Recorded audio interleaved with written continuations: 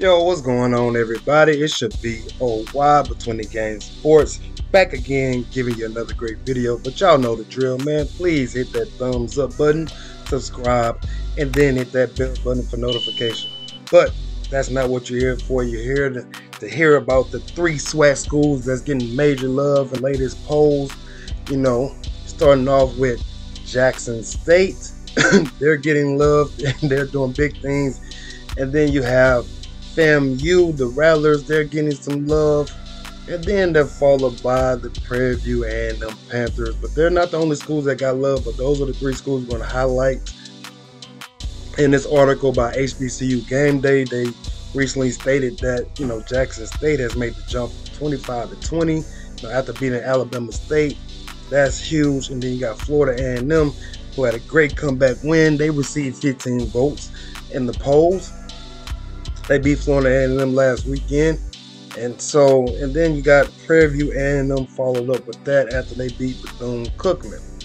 So all three of these schools are getting some love, with Jackson State leading the way with the most votes. So it's going down in the SWAC, man. And for Florida A&M, their only hiccup in conference was their loss against Jackson State. First game of the season, they 7-6. They could have easily won that game, but they're playing well. They won 3 straight.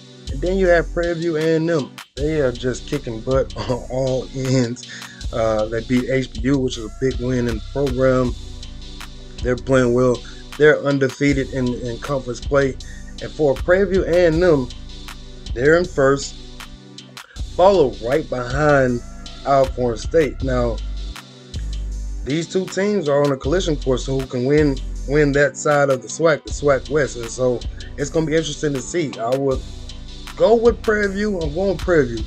And then you have Jackson State, who has won 3 straight. They could easily be 5-0 or 6-0, whatever it may be. The only hiccup is against ULM, where they couldn't get a touchdown, only allowed 4 field goals. So they're playing well. They just seem to get it done. They're playing well on all 3 phases of the game. And all Jackson State has to do is run the table. That's it, man. They don't have to beat themselves. They're up 2 games, and Florida A&M, they can only hope Jackson State not only hiccups once, but also has another loss, and then, let the rest play out. So it's going to be interesting to see what's going down, but I just wanted to show some love for these 3 schools between Jackson State, FAMU, and Prairie View A&M. And from the looks of it, if things play out the way it's supposed to, the way I think it's going to be Jackson State and Prairie View A&M in the SWAC championship, and then that's just going to be epic. It's going to go. I just wanted to show love to these 3 schools, man. If they continue to trend upward, continue to see all 3 of these schools get votes and have rankings in the FCS polls. So this is huge for the SWAC, huge for HBCUs. But from get ready to get out of here, man, y'all let me know what y'all think down in the comments. Am I right? What are your thoughts? What do you think these 3 schools are going to finish? Can Jackson State get into the top 10 if they run the table? Can they get into the top 10 of the FCS polls? So let me know what you think, man. But as always, as I get out of here, man, on your best day, be better. Think about it.